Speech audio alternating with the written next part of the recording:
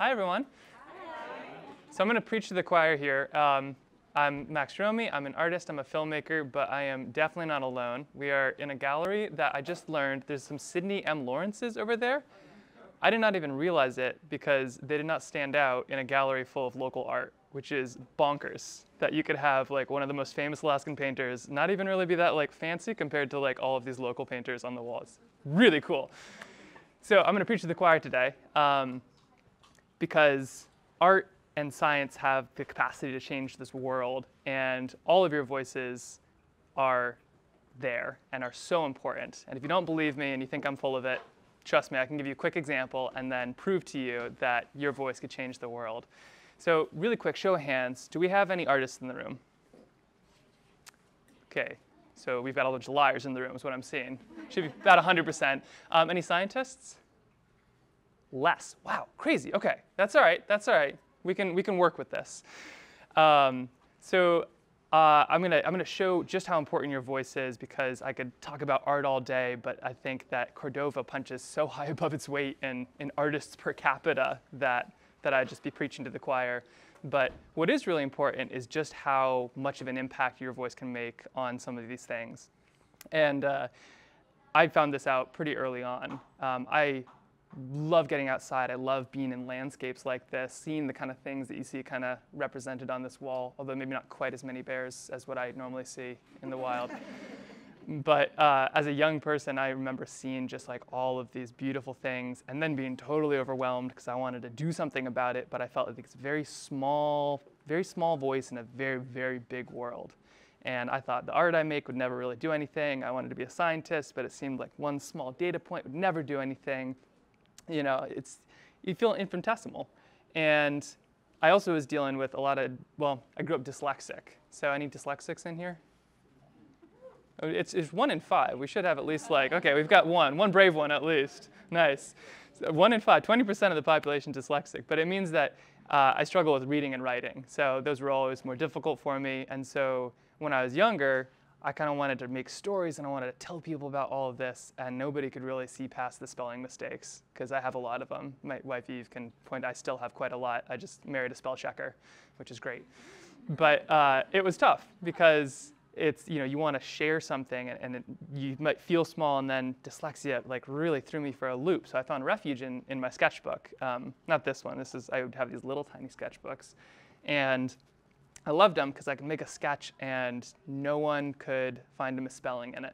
You know, you hand somebody a sketch of a bear and they get it. Or you hand somebody like some color of a landscape and they get it.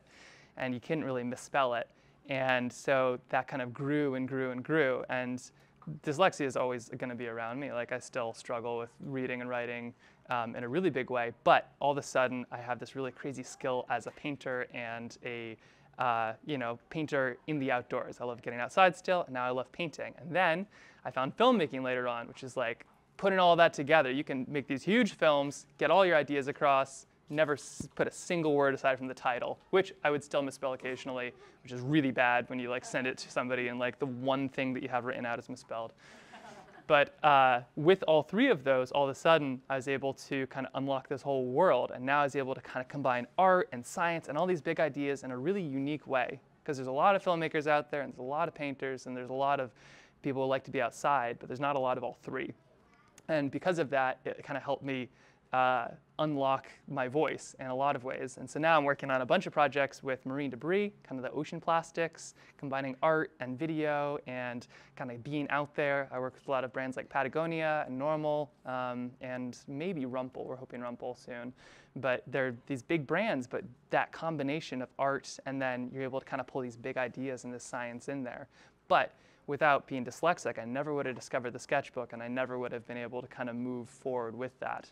And so I'm not going to preach too much to the choir, but the example I want to show and why your voice is so important is that every single person here is 1 out of 8.5 billion. And it often feels like that's a bad thing, right? If you're 1 out of 8.5 billion, it might be 9 billion by now. It's a lot. It's going up fast. But if you're 1 out of 8.5 billion, it kind of feels like nothing's going to matter. But you flip that on its head, it actually means you're the only person who could tell your story in the way you do it.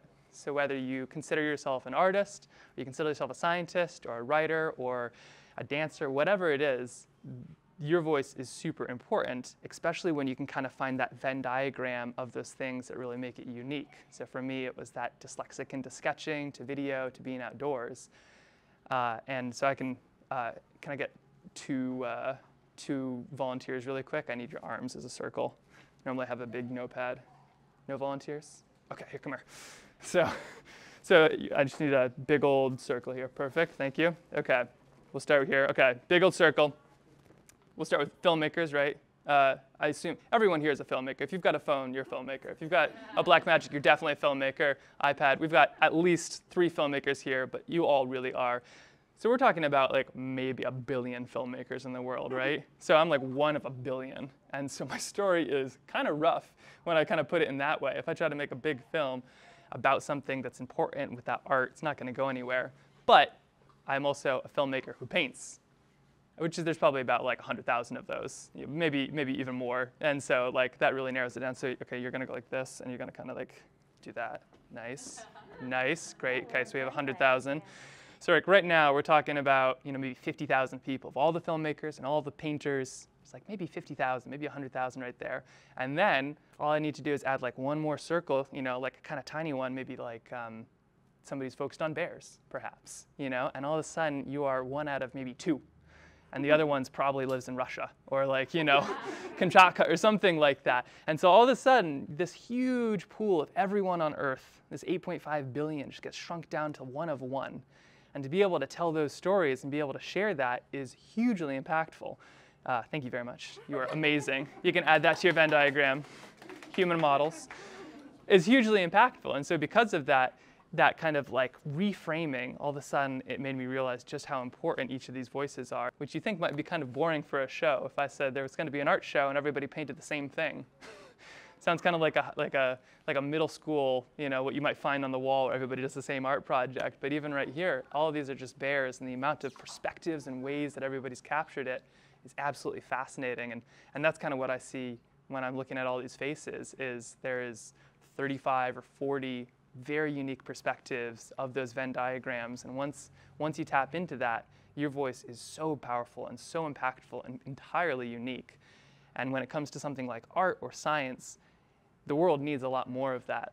There's so much data now. We could graph the moon, everything from here to the bottom of the ocean. But those personal perspectives and those ones that you can speak to that nobody else can have never been more important. And with the challenges that we'll likely face into, next 2 centuries, being able to share those perspectives in everything from art into science and that little intersection in between, whether it's on a canvas or through a video screen or even on a sweater, can make all the difference in being able to connect with the world that we're in and be able to help share that very unique perspective in a very understandable way. So I'm so excited to be able to be here and share this weekend with all these incredible people, and also kind of learn that unique voice that you have, because we all benefit from it. All right.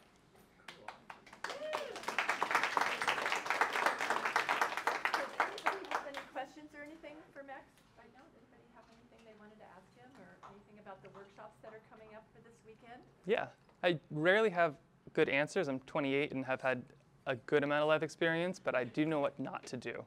So if anybody has questions, I've made most of the mistakes, whether it's in art or film. If I came to town and I don't have supplies to do this sort of thing, like, and I need a sketchbook or some paints, can I get them in town? You can get them at the Netloft if you need them. If you do need to borrow something or that, I'm happy to, get somebody going. If they're here for the weekend, I can help get you set up with what you might need for taking the class. Yeah, and we've got the bare essentials, but also, honestly, what is it? Like, necessity is the mother of invention. Like, sometimes forgetting something is definitely the best way to learn something new. So never be afraid to just go in with like a piece of what you actually need. What about level of expertise? That's something that people might want to know for both of the classes. What level of expertise would you say? For classes and just art in general, if you think you're an expert, you're wrong. And if you don't think you're an expert, you're definitely wrong. So I would say if you're interested in whether it's like taking a class or just starting, always just jump in 2 feet forward. it can be kind of nerve-wracking, but honestly, sometimes knowing too much is what actually gets you in trouble. So if you're ever considering like taking up a new art form or joining a class or whatever it is, definitely be afraid because it's terrifying, but just know everybody else is as well, and so you're always in good company. And it's a really good way to get to know, if you're interested in mushrooms and you want to know more about them, painting and drawing them is the best way to really get to look at the details, because so much of it's really about, it's not so much about learning to draw as it is with Roseanne Hansen says it's learning to draw. It's drawing to learn.